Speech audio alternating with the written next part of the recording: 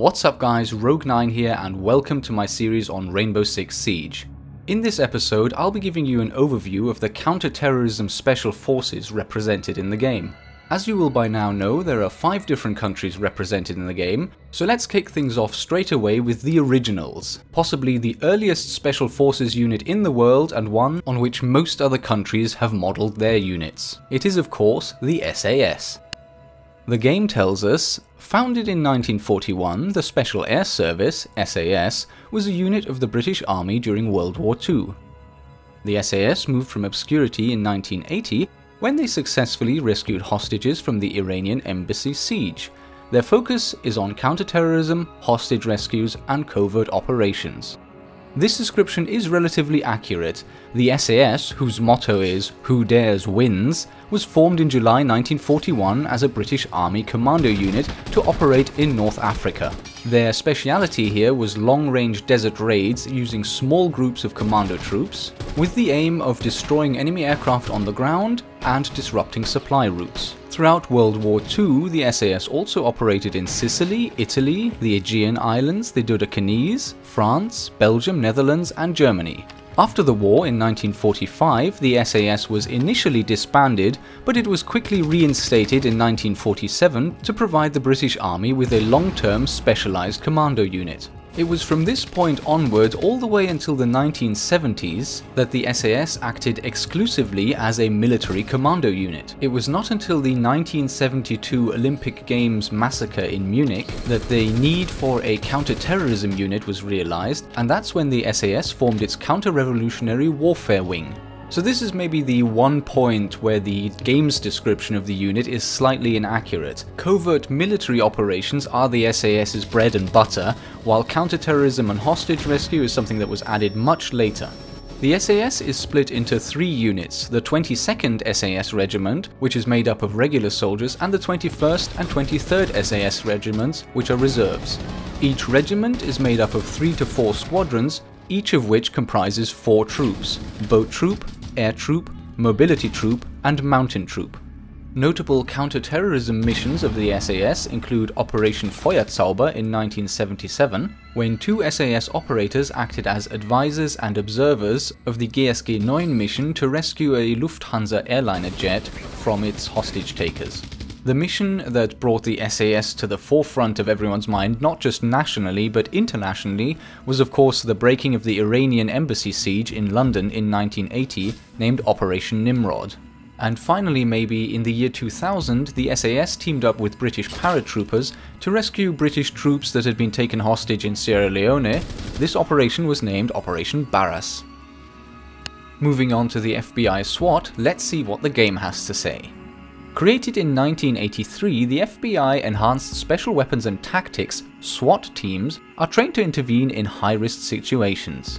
Their expertise varies from hostage rescues, aircraft hijackings, tracking fugitives, stronghold and tubular assaults, to specialized sniper operations.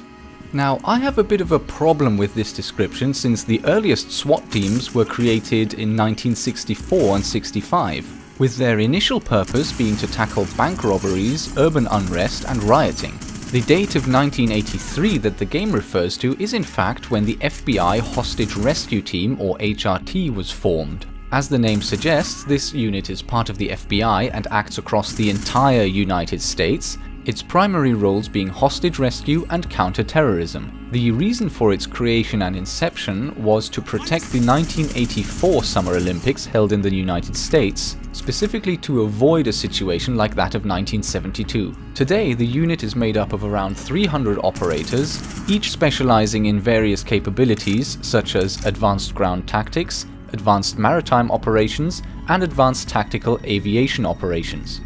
Some of the unit's notable operations include deployments at the Waco Siege in 1993 and the Ruby Ridge Siege and Confrontation in 1992, both of these being domestic operations that involved armed groups but no hostages.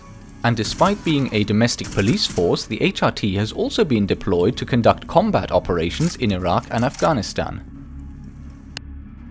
The National Gendarmerie Intervention Group, GIGN, created in 1973, specializes in counter-terrorist and rescue missions. Having taken part in over 1,000 operations since the GIGN was founded, the unit has only seen 9 fatalities. Well, that's a fairly bland and uninformative description, and there's not much that can go wrong. The organization was in fact formed in 1973, again with the 1972 Olympic attack in mind, and its specialities are counter-terrorist and hostage rescue missions. The acronym GIGN stands for Groupe d'Intervention de la Gendarmerie Nationale, and their motto is Sauver des vies au mépris de la sienne, to save lives without regard to one's own. Since a significant reorganization in 2007, the organization now consists of 3 different parts: an intervention force, an observation and search force, and a security and protection force. Within the group, operators are focused on one of 2 tactical specialities: airborne insertion, which includes high altitude low opening and high altitude high opening, and divers. Furthermore, each operator can also acquire several technical specialities such as police dogs, breaching, long-range sniping, and negotiations. Some of the high-profile operations of the GIGN include regaining control of the Grand Mosque in Mecca, Saudi Arabia in 1979, the liberation of 229 passengers and crew from an Air France flight in Marseille in 1994, and the involvement in operations against armed attackers in Paris in January 2015. Created in 1974, Spetsnaz are members of Russian units dedicated to counter-terrorism, paramilitary, and covert operations. They're tasked with protecting Russia's strategic installations, both domestic and international, though little is known about the exact nature of their mission. I find this description again slightly inaccurate and confusing since it mixes together the different groups of the Spetsnaz forces in Russia. Spetsgruppe Alpha, whose patch is used in the game, is in fact a counter-terrorist unit created in 1974. But just like the SAS, they are also used as a military commando unit, and they were involved in the First Afghanistan War. And this was between 1979 and 1989. The mention of protecting strategic installations from the game's description actually refers to Spetsgruppe B, also known as Wimpel. This unit was formed in 1981 and has more of a defensive role rather than their offensive counterparts of Alpha Group. Further Spetsnaz groups include Spetsgruppe C, or Smerch, formed in 1999, and regional FSB units, the FSB being the Russian Federal Security Service. As with the SAS, the Spetsnaz have been predominantly involved in military operations, but among those have also been some of the most challenging and large-scale hostage situations ever. Among these are the Budyonov hospital hostage crisis of 1995, during which up to 200 armed separatists took between 1,500 and 1,800 hostages. The siege involved 3 separate assaults by special forces and resulted in about 166 hostages killed and 541 injured. In 2002, between 40 and 50 armed separatists took over the Moscow theater and held up to 850 hostages. The siege lasted several days and was finally broken when special forces pumped an undisclosed chemical agent into the building, followed by a raid that killed all of the attackers and also about 130 of the hostages. Almost all of the hostages were killed by the toxic substance used to subdue the militants, even though this was not supposed to be lethal. In 2004, another group of armed separatists took over a school in Beslan, taking over 1,100 hostages. The assault at the end of the siege resulted in at least 334 hostages killed, with between 10 and 20 special forces operatives killed as well. And as always last but never least, we have the GSG 9. After the 1972 Munich massacre, GSG 9 was formed to combat the growing threat of terrorism. Due to a problematic military history, GSG 9 grew from the German Federal Border Guard Service/Police. GSG 9 specializes in mitigating crisis situations such as hostage-taking, kidnapping, terrorism, and extortion.